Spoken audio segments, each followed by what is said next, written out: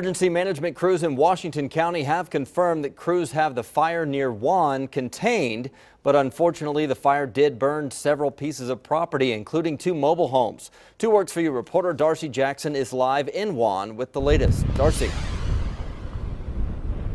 Well, Brian, we're here at one of the homes that was destroyed by the fire here earlier today. You can see firefighters working to put out some of those hot spots and parts of this home that are still smoldering. Residents say the people who lived here are retired and no one was home at the time.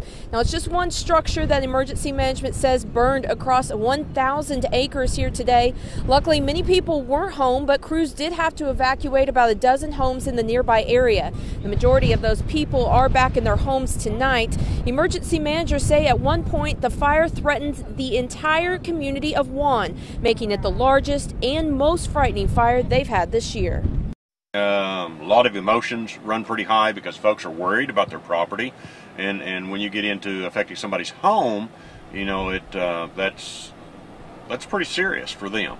Now, crews are still out here obviously combing the area. They're putting out those hot spots. They'll continue to do that throughout the night. Meanwhile, friends of these homeowners say the woman here lost everything, but she did keep chickens. All of those chickens survived. The Red Cross is out here helping her and other residents who are displaced. In Wann, Darcy Jackson, 2 Works for You. Okay, thank you, Darcy.